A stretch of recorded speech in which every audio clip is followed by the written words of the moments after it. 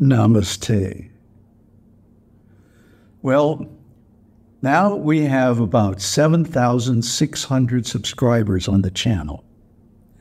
And approximately half the views on the channel come from the subscribers, and the other half from non-subscribers. So there's probably about 15,000 unique people visiting the channel, maybe not all the time, but, now and again. But I get very few what I would call interesting questions from them. In fact, really, there's only one out of all those people, one viewer who is asking good questions consistently.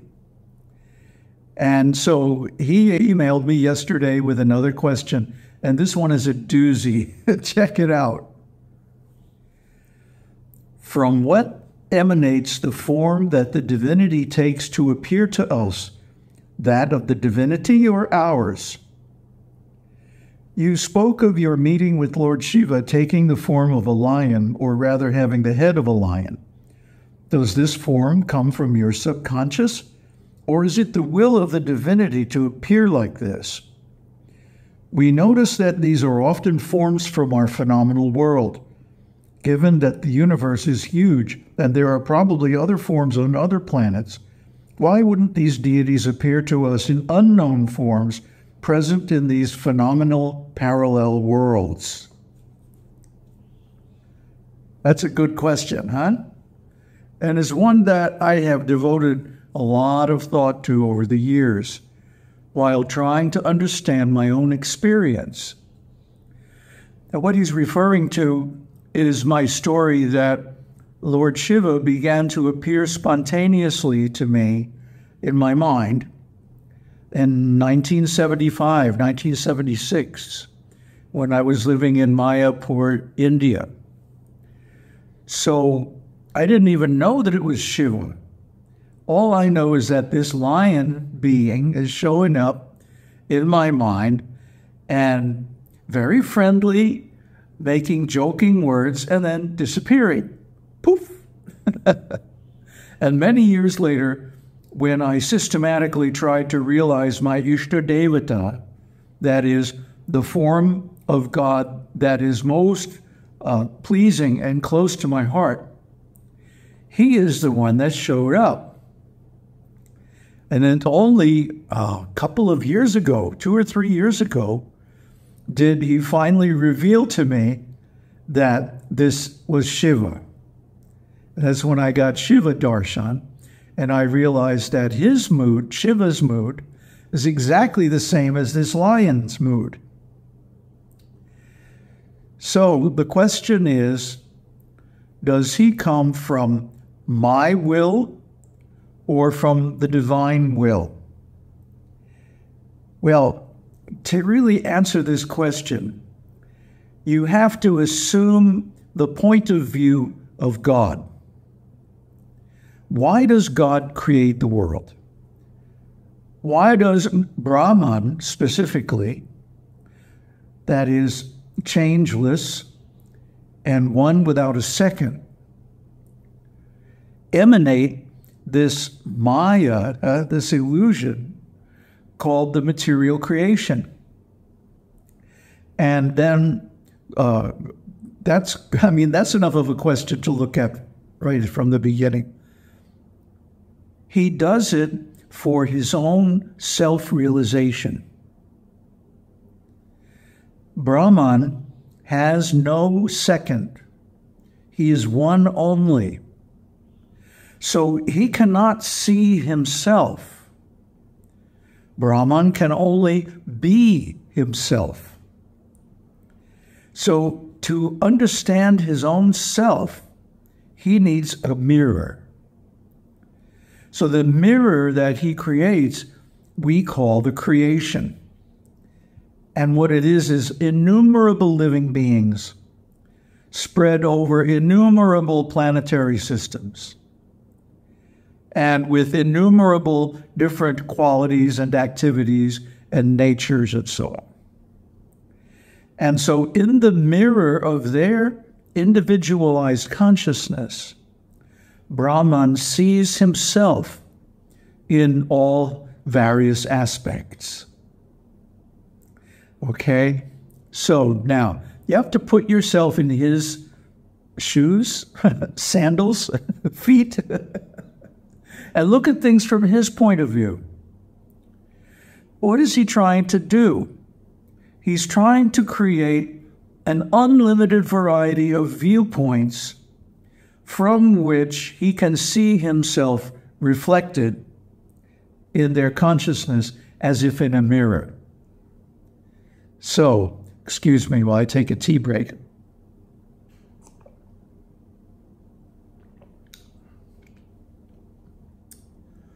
So he creates all these unlimited forms with unlimited variety, each one unique.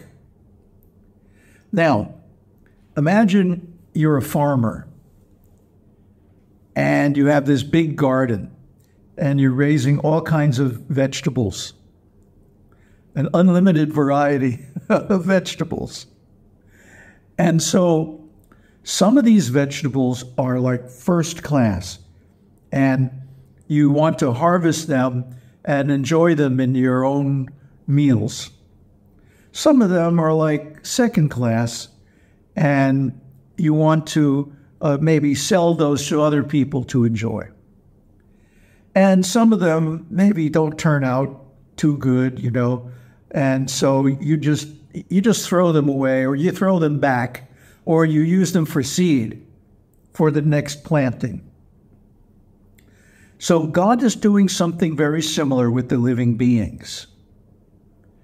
The first class living beings are those who are capable of realizing Brahman, capable of self-realization, that is. So this is what he's after. This is what he wants. And these he keeps for himself, and he enjoys them himself. But then the second class living beings who are not capable of realizing Brahman, but may be at some time in the future, he throws back. Huh? He throws back, and they have to take another birth or several more births to get ripe, to get ready for him to enjoy. And then the third class beings have no possibility of realizing Brahman, and he just throws those away or throws them back into samsara in the animals or plant species. So what's happening in a case like mine, which is the only one I can really speak to because, you know, it's my personal experience, that God, let's use the word God to mean, you know, Shiva and Shakti, or Vishnu and Lakshmi, Brahma and Saraswati, because the two of them are actually one. They always appear together, they act together, and they produce offspring. And those offspring are us. So in the beginning of the universe, they produce offspring simply by mental power. Like, for example, Shiva produces Vishnu and Brahma. And then Vishnu goes on to produce actually Brahma from his body. And they go on to produce several generations of sons and daughters. But then at a certain point, sexual reproduction begins, and both Lord Brahma and his descendants begin to reproduce by sex. And these are the jivas. These are the ones who are born. And they are, by definition, unrealized. And they have to go through many cycles of births and deaths to become realized and gain moksha, where they get the company of the Supreme Lord in any one of his forms, basically for the duration of the universe. So if this seems complicated, it's because it is. You wouldn't expect the greatest intelligence to create something like dumb simple, would you? So his creation is marvelously sophisticated and complicated and includes all kinds of varieties. Now, as far as the beings who are ready for self-realization, he chooses them. They don't choose themselves. He chooses them to perform a very specific kind of service for him. Just like a gardener might pick certain vegetables and fruits for a specific dish that he wants to cook. And so these specific beings, he gives his darshan, he gives his vision, and he gives his association in his various forms. Now, the forms that he manifests are exactly suited and perfectly suitable for those specific individuals. And this is why, for example, he doesn't appear to devotees from Earth like, one of the spider beings of Deneb 3. You know what I'm talking about?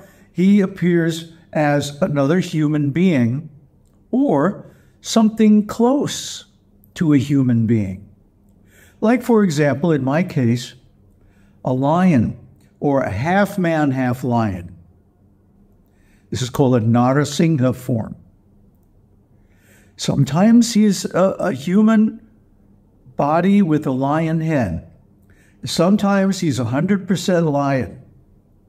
Sometimes he's a mature lion, and sometimes he's a cute little baby cub and just irresistible.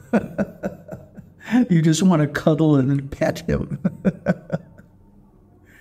Because when he first appeared to me, he did not appear as God, He appeared in a very almost whimsical way, a very humorous way, an extremely friendly way. And so he maintains this mood at all times. He never differs from it. I mean, of course, there are different pastimes and different activities where he goes through certain emotional changes, or appears to anyway. But those are all related to the basic mood of friendship. Friendship is how he wants to relate. So he manifested as a friend, and he was like that for, from 1975 through about 2015, 2000, now it's almost 2025, 60 years. So all this time, he has been a staunch friend, actually my best friend. He's always there, he's always available, and only lately has he revealed that he is Shiva. And even when he manifests as Shiva and gives me darshan in that form, it's all very casual and friendly. It's not like, I am God. No, it's he's really casual and very accepting and understanding of everything. So I hope this sheds some light on this deep question, because this is a question that applies to everyone who aspires for self-realization. And that's why my Adi Guru said, several times, don't you try to see God, but act in a way so that God wants to see you. The idea is that he will come to you, he will reveal himself, and he will then take you to the spiritual world and engage you in his service in a very specific way. The way that he created you for, the way that he made you. And so the restrictions that appear in the scriptures and all are for the beginning level sadhus and devotees. Actually, God has no restrictions. He can do anything. He can be anything. And he can taste every kind of relationship. And so he will create you in the way that he wants for his enjoyment. And that becomes the Ishta Devata, or the most favored, most favorite, and most beloved friend. Om Tat Sat. Om Shakti Om. Om Namah Shivaya.